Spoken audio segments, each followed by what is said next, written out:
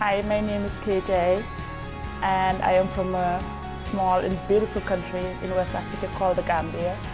I'm here at GVU studying nursing. It's beautiful, it's safe, I can walk around anywhere I like.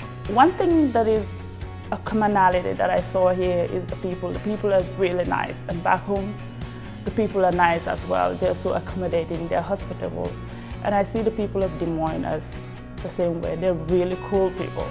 When you go out to the world, you become exposed, you learn different cultures, and you get to be able to mingle with different people.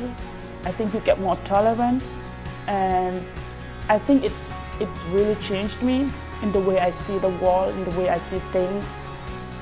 Having an education from the United States is an advantage, and I believe I am lucky to have it.